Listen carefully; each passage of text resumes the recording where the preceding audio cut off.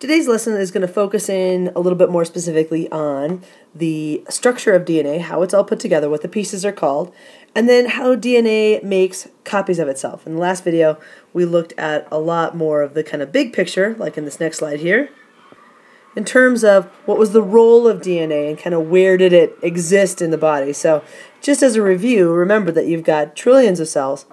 Every single cell has a nucleus. In every single nucleus, there's 46 chromosomes. Every one of these chromosomes unravels itself into this crazy long structure here called DNA. And if you remember from the video last time, DNA is incredibly long, but an incredibly thin chemical molecule. So how do we know what we know about DNA and how's it put together? So you may have heard of Watson and Crick, but they were back in the 50s.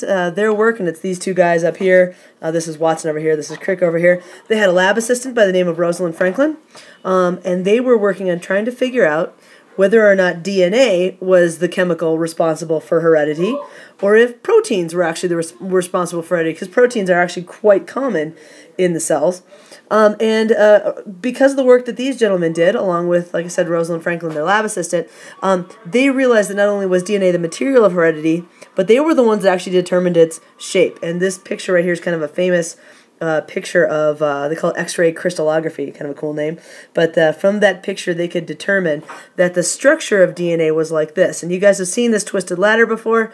This twisted ladder is called a double helix. And it's kind of an uneven twist. Notice how certain parts of the ladder are close together, and then there's certain parts of the ladder where there's kind of a big gap. So it's not a perfect spiral like your rotini pasta, but it's pretty close to that same idea. And again, they realized that there were edge pieces. In this picture, it's kind of this orangish color and this blue color. Those were the backbone. And then there was these sort of rungs across the middle that were made up of these chemical compounds, adenine, thymine, guanine, and cytosine. So a little more specific about it. Number one, the double helix is, like I said, it's an asymmetrically twisted ladder. It is a twisted ladder, but there's wide spots and narrow spots to it. That we knew that there was something on the sides, and these sides right here are made up of sugars and phosphate molecules. And if you take a look at this drawing right down here, you can see there's a phosphate and a sugar, then a phosphate and then a sugar, and phosphate and a sugar. And then way back when, a few units ago, remember we talked about what a nucleotide was, and it's that chemical molecule that makes things up. But the vertical parts of the ladder, again, are made up of sugars and phosphates. We call those the backbone. And there's that term right there. Across the center, all these horizontal pieces, they started to realize were made of these things right here called nitrogen bases. Here's our term. Those would be our rungs. Because they always come together, they're also called base pairs. And one of the things that they realized was that there's two particular kinds of base pairs. Adenine always pairs with thymine, and cytosine and guanine always pair together. You never see a thymine and a guanine or an adenine and a cytosine. They just don't go that direction. And then the last thing to know about this is that down the center, you'll see these little dashed lines going down the middle. There's that key term, hydrogen bonds. It's a weak hydrogen bond that holds the two sides together, kind of like the two sides of a zipper. It's held together by sort of a weak fit in the middle so that you can unzip and rezip the zipper, and that's kind of a key part to it. If you think about it, if a zipper was super glued shut, it really wouldn't do us any good. Same thing if these bonds down the center were really, really strong, we wouldn't be able to unzip it, which is a process that you'll see here in a little bit. So in terms of this stuff, some critical ideas that you need to know about how this works. Number one, there's a term we call complementary base pairing. And again, that's the fact that A's and T's go together, or T's and A's, and then G's and C's go together. And the reason for this is due to their hydrogen bonding sites. And you can kind of see that this kind of zone down the center here, this is what represents those weak hydrogen bonds. And you can see C and G actually have 3 hydrogen bonds, and A and T only have 2 hydrogen bonds between them. And that's actually what allows the A and T to bond with one another. These guys have bonding sites that match up. If an A were to try to meet with a C, the 2 bonding sites would not meet up with the 3 bonding sites, and so they simply don't pair together. So that's called complementary base pairing. A and T bond together, and C and G bond together. Second thing to keep in mind is that the structures of these molecules have a little bit of a different shape to it. And this is this bottom part down here, is that the adenine and guanine molecules are a little bit wider. They have 2 rings that make up their structure, and they're called purines is the technical name for them. I'm not going to really test you on the terms purine and pyrimidine unless you want a 4. But these adenine and guanine molecules are a little bit wider. If you look in this drawing to the top right, see how the adenine's a little bit wider? Here's the guanine, same kind of thing. The cytosines and the thymines are shorter, and that's down in this bottom left. They're a single ring structure. Those are called pyrimidines, but they only have one ring. So this ladder, this DNA helix, can stay a constant width from left side to right side because of the fact that A and T are different lengths. If you had two adenines together, it would be a wide spot in the ladder, or two thymines together, it would be a skinny spot in the ladder. But the fact that an adenine and a thymine always bond together gives you one width, and then the fact that a guanine and a cytosine always bond together gives you that same width. So all the time when you do these, you always get a pair that's got a certain number of hydrogen bonding sites, and then it's always a wide molecule and a skinny molecule, a purine and a pyrimidine, that always bond together across the center. So those are your two key ideas, especially that complementary base pairing, that there's different hydrogen bonding sites, and that's what allows adenine and thymine to mix, meet with only each other. And then the fact that we've got this kind of 2-to-1 ring ratio versus these guys in the 2-to-1 ring ratio also allows for that DNA molecule to have a consistent width. And we'll come back to that consistent width here when we talk about error checking later on in this little clip. So next piece, the fact that we've got complementary base pairing, the fact that A's and T's and C's and G's only go with each other, allows for a very efficient replication process. And this is the key word. When DNA makes a copy of itself, that is called DNA replication. And this has to happen anytime that a cell wants to make a copy of itself. It happens during interphase, actually the synthesis part of interphase.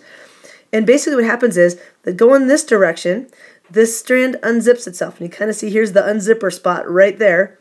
This spot is going to move down the chain this direction. And as it unzips, it kind of allows a spot here where there's some unbonded base pairs. And there's free nucleotides in the cell. They come in and match up. So here you can see there's a C is bonding with a free G. Here's an A about to bond with a T. In this spot right here where the C is, a G is going to move into that spot. And same thing happens up at the top. And as these things kind of meet, a chemical, an enzyme, there's a bunch of them, will come along and rebuild that new spot where you've got that new backbone molecule of sugars and phosphates. Will kind of get laid along in that spot. So we have an unzipping process. We've got nucleotide pairing, occurs right in here, and then finally it's got to rezip back together to make two final strands. So again, you can kind of imagine this spot right here, it's called the replication fork, sort of slowly moving this direction as the DNA unwinds, and then sort of backfilling in behind it as these little spots get filled in. A little closer look at this. This process is actually called semi-conservative replication. So you can kind of imagine that if this was our original DNA strand here, number 1, it would unzip right down the middle. And as it unzipped down the middle, it would separate into two different strands. And you can see the left strand, right strand, just like the two different sides of a zipper. And then new base pairs, new bases that are kind of, like I said, out in the cytoplasm, are free to sort of bond and build that new side. And so the term semi-conservative, this term that's up at the top, means that of the two new strands, each new strand consists of half the original strand and half a new strand. That's that phrase conservative. It's conserving half of it, and that's why it's semi-conservative. So again, there's a combination that when it replicates itself, that each new strand is half the original template and then half a reconstruction. And the other side is still half of an original template and then half of a reconstruction. Mutations sometimes do happen. This process isn't exactly 100% error-proof. So if you can see up in this original DNA up here, we should have C and G, G and C, and T and A. And sometimes when you do replication, like this would be one half of it over here, and this side replicated correctly. We've got the same base pairs, they match up, and all is well. But sometimes, for a variety of different reasons, you can get mistakes made. So you can see this pair is correct, the G and C is fine, the T and A is fine, that's like the original pair. But this pair up here is incorrect, and we would call that a mutation. Again, it's just an incorrect base pair. In this particular case, there's a G from the original strand, but this T here is incorrect. And again, that's an error that can be made. Luckily, most of these errors can get picked up and corrected. So this slide shows some of how the error correction takes place. I know these look like little spaceships here. They're supposed to represent like this little green and this little blue guy. These are supposed to represent different kinds of enzymes. And enzymes, again, are little chemical molecules that do a lot of work in the cells. They're proteins. But here you can see that this green little enzyme is noticing that there's a wide spot. And they can literally sense that. They go down and check to make sure that the strands are absolutely parallel. And so there's a mistake there. And this particular little green enzyme can go and then delete that mistake. A second enzyme then comes in, and it's putting the correct base into that spot. And you can see there's that white base where it's supposed to be. And then finally a third one comes along and will rebuild that sugar phosphate bridge. So enzymes are a big part of how this DNA process, this replication process happens. And then it's also a big part of how errors and mutations can be taken care of, because mutations oftentimes are certainly not healthy for individuals. Okay, there you go. Last things. If you're looking for a 4, there's a few different ideas on here for you. So number 1, you should be able to explain, or you could go look up why proteins were originally thought, that time of Watson and Crick, that proteins might have been that molecular heredity and not DNA. In fact, that was pretty common for a number of years. You can take a look at some more about the work of Watson, Crick, and Franklin. How exactly did their work give us that idea of that double helix model, and what sorts of evidence did they use to support that? Thirdly, you could take a look at the other models of replication that were put forth. We talked about the semi-conservative model. There are some other ideas for maybe how DNA could unzip and rebuild itself, and you would need to give some of that evidence for how we know that the semi-conservative model is more correct. And then you could take a look at some of these enzymes. There's a ton of enzymes that are involved in this replication process, from the unzipping to the pairing to the rewinding process, and you can give me some of the names of those things that would be involved, and talk specifically about how what their role is.